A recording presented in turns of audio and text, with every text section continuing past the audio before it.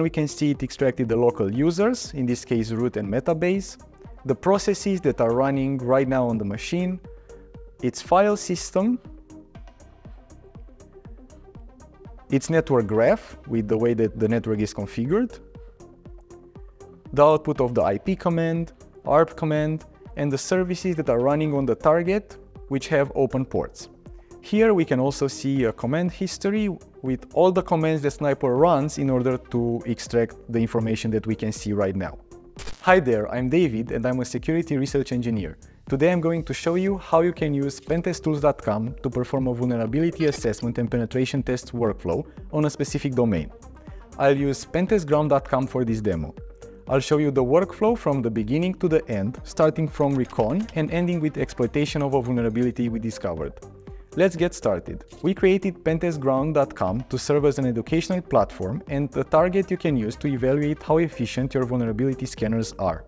Pentest-Ground includes deliberately vulnerable web apps and network services, and we specifically designed it to cater to the needs of penetration testers, ethical hackers, and other offensive security pros. It simulates a real-world vulnerable system exposed on the internet and doesn't require authentication. The Pentest-Tools.com team created, updates, and supports this free resource. Inside Pentest-Tools.com, we use the workspaces concept to define an assessment. Therefore, I'll create one clean workspace for this demo. We can do this like this, add workspace with the demo name, and now let's switch to it. The Pentest-Ground.com domain will be our target. Since we want to find subdomains associated with this domain, I'll select the Subdomain Finder tool to find all the subdomains.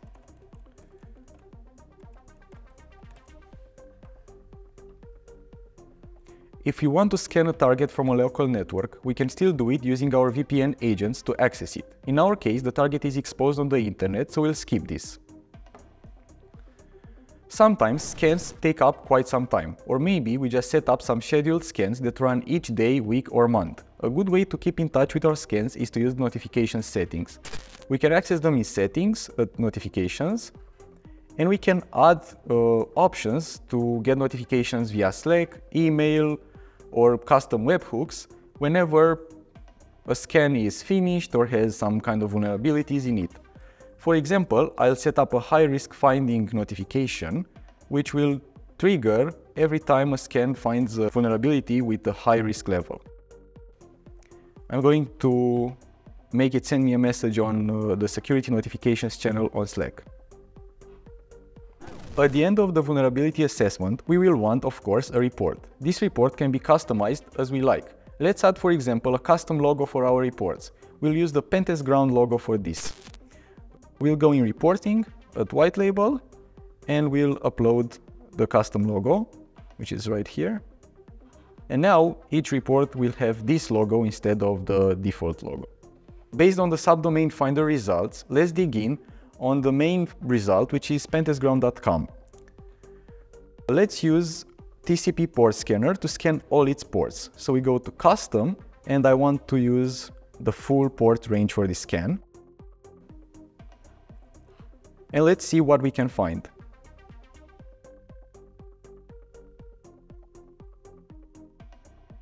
Now that the port scan is finished, let's look at the results. Straightforward, port 80 and 443 are the default ports for this target. On port 445 we have OpenSSH, we have Redis here. So let's use our website recon tool to get a more detailed idea about what is behind each port that we found open, where we don't have a lot of information from Nmap.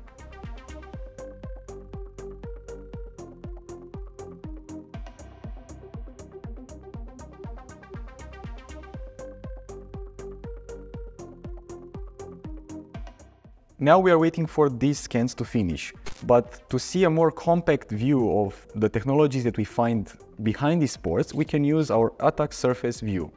Here we can see our target, its open ports, and what has website recon found behind each port. For example, on port 81, we have these technologies right here. We can see a screenshot of this website. It seems like a custom website. On port 3000, if we look at the screenshot, we can see its metabase, which is a network service. On port 7001, we have nothing that's really conclusive, so we'll try to just scan it with network services, see what we can find.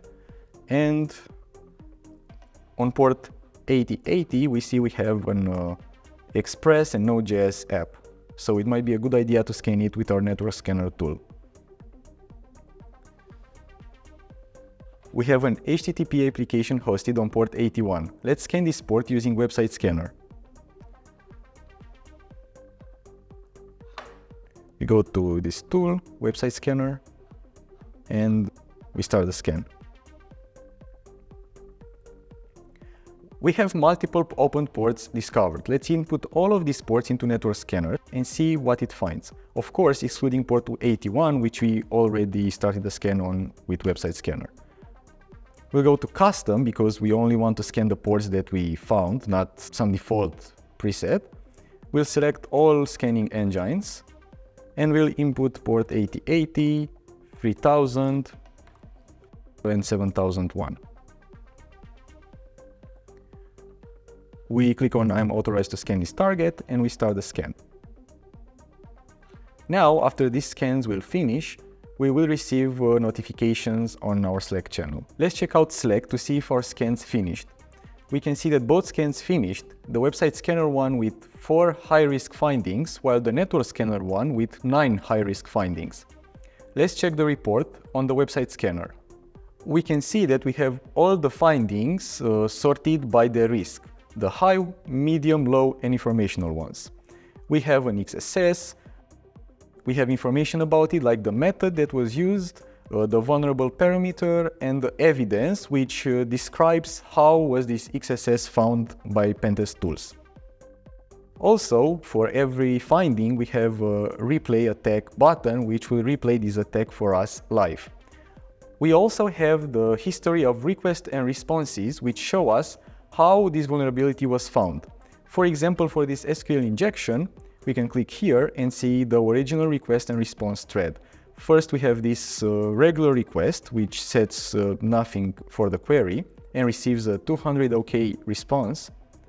And then we see the second request, which is the SQL injection one, which sets a parameter to the query and receives a 500 internal server error, which shows us this web application has an SQL injection vulnerability on it.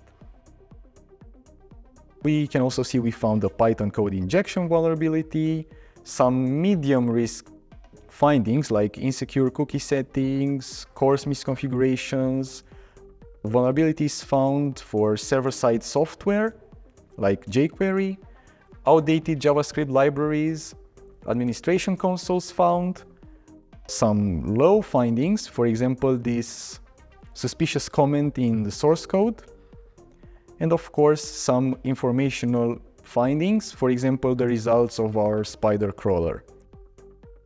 Pentest-Tools also shows us what other checks have been done but didn't generate any finding. For example, nothing was found for local file inclusion, for directory listing, for debug messages, and all of these finds that we can see here.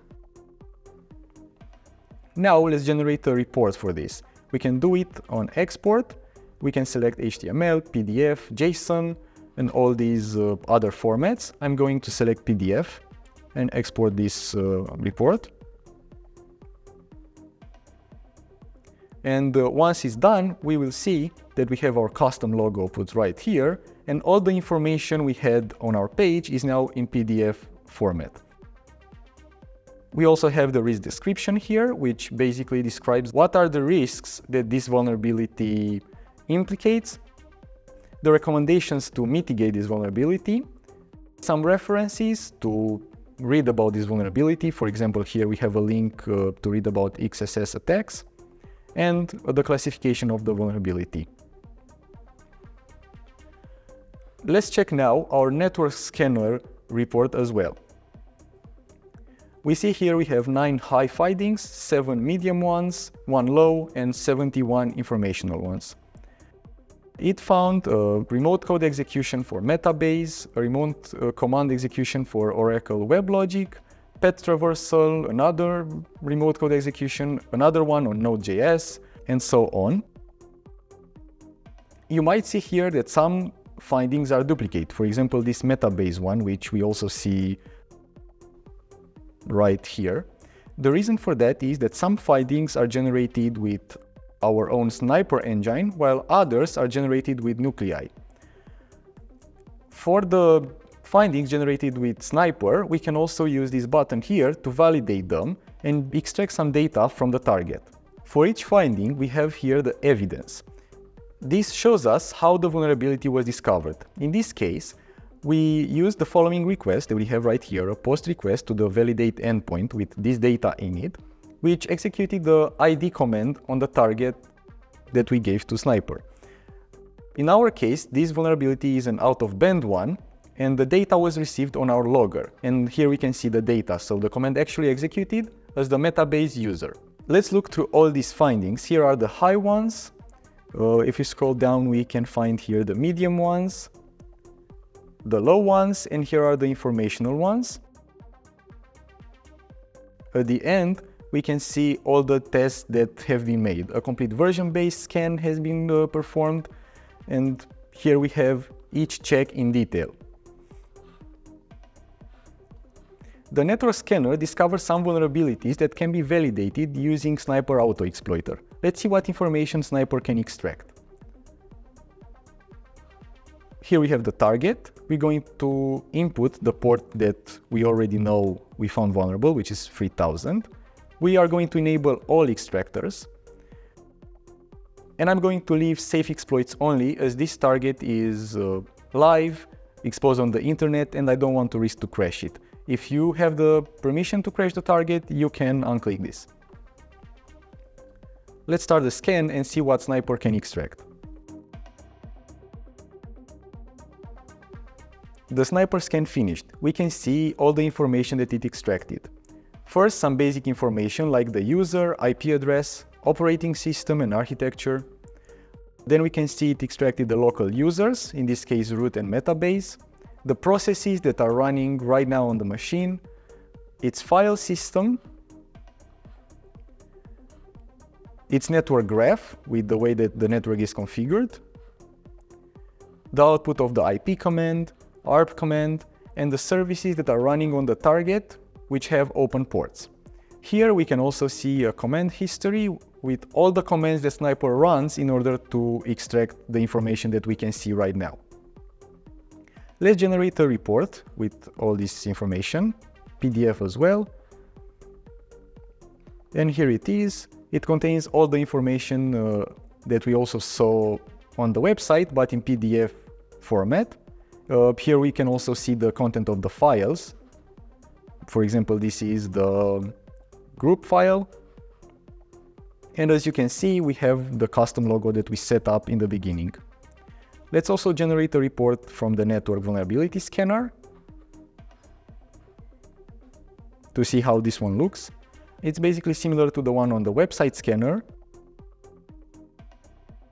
containing information about how was this vulnerability detected with the evidence, the vulnerability description, where we also say the root cause of this vulnerability and how we found it.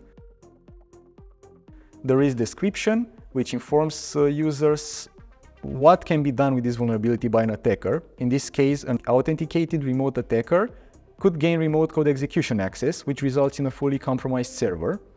A recommendation of what to do in order to mitigate this vulnerability, and references to read more about this vulnerability. Now, if we want to generate a pentest report, we can do this from the findings page. Let's go there. Now we need to select all the findings that we want to include in our pentest report. We can also filter them, for example, by risk level, source. We can select only network scanner findings or only website scanner findings. I'm going to select all of them. And then we just click on Generate Report. Here I'm going to select to receive an editable Word document pentest report because I want to have full access to it in order to modify it how I might like. We're going to click on Export and we're waiting for the report to be generated. And now we have the final version of this report in Word document format.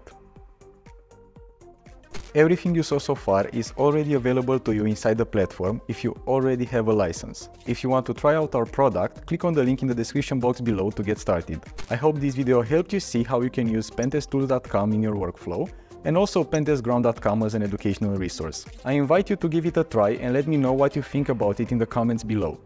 Until the next video, take care.